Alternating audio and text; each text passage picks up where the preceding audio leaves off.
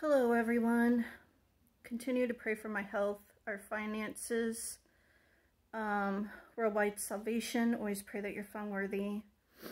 Pray for Deem. I think he has joint issues, which is one of our dogs, our husky. Trying to think.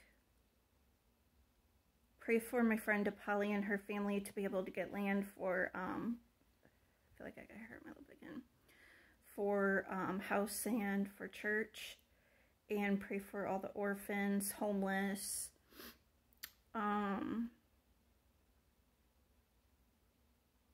Pray for my friend Kaylee. She is having pain. I'm not sure what's going on. Supposedly nothing serious, but just pray for her healing. My friend Alex, his car issues. My friend Aaron, unspoken. I'm not sure what's going on. I just know he needs prayer. I hate when I feel like I got hair on my lip.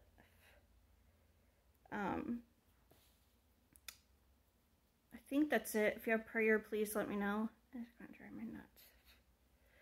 And Letting Go and Trusting God, 180 Devotions for Life's Tough Decisions by Pamela L. McQuaid.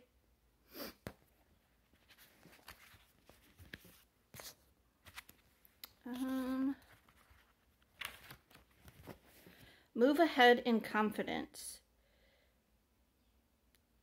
Zelophehad, however you say that, had 5 daughters. One day his daughters went to the sacred tent.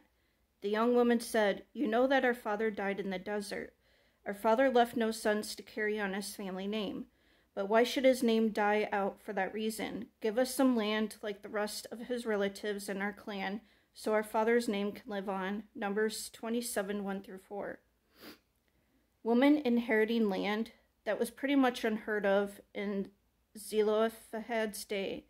But 5 daughters with no dowry would have been a real drain on the support network of Zelophehad's extended family, and these young women may have become rather independent-minded because they grew up without brothers.